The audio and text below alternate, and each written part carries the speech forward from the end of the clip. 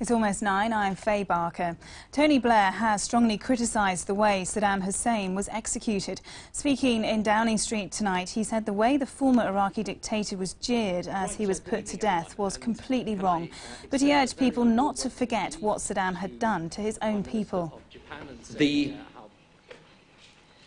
crimes that Saddam committed does not excuse the manner of his execution, and the manner of his execution does not excuse the crimes. Now, I think that's a perfectly sensible position that most people would reasonably accept. America says it has acted on credible evidence that al-Qaeda fighters are hiding in Somalia. US forces carried out 2 raids on the country this morning, targeting Islamic militants in the south of the African country. The Somali government, which backed the raid, says a number of people were killed. More than 500 offenders who committed serious crimes abroad are having their records checked again after a Home Office mistake meant their details were left off the police national database. Officers say this means convicted sex offenders could have been allowed to work with children.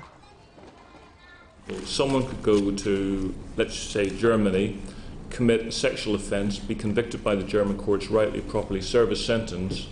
That would not be known to any British police officer when they came back to the UK, and it frankly wouldn't be known to the British courts when they re-offended in Britain and went before the courts. They would go with a clean record, which obviously affects sentence. That's a totally unacceptable position, I would say, professionally and crucially from a public protection point of view. Information was, over a period, supplied to the UK, and frankly it sit in box files. Prince William has appealed to the paparazzi to stop following his girlfriend, saying he wants more than anything for the attention to end. Interest in Kate Middleton has escalated in recent weeks, leading up to today, her 25th birthday. But photographers have been defending their actions. They say there's plenty of demand for new pictures of her. What the editors wanted with the death of Diana was another royal that would sell magazines. They said that with Diana on the cover of a magazine, it would increase sales by 25%. No other royal can do that, so that's what they're looking for, and Kate has got that star factor. Now, after our recent disasters in the Eurovision Song Contest, help could be at hand. Morrissey is in talks to write and possibly perform this year's entry. The former Smiths singer expressed an interest after last year's entry by Daz Sampson only reached 19th place. Now, coming up tomorrow on the Green Britain Report, the school that's top of the class when it comes to teaching how to live an environmentally friendly life. That's tomorrow at 7 p.m. That's all for now. I'll be back with more news at 5 to 11. Until then, bye-bye.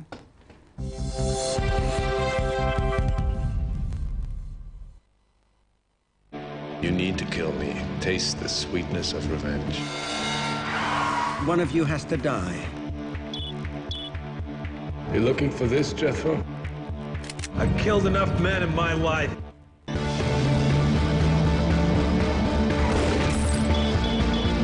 Yes, yes, yes! It's gonna be just sweet watching you die. NCIS. Close the case. 9 o'clock Friday on 5.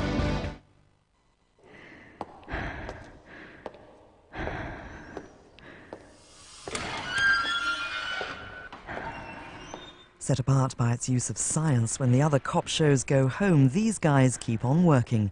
And we get to see not just who done it, but how. 2 classic episodes tonight, back to back. This is CSI on 5.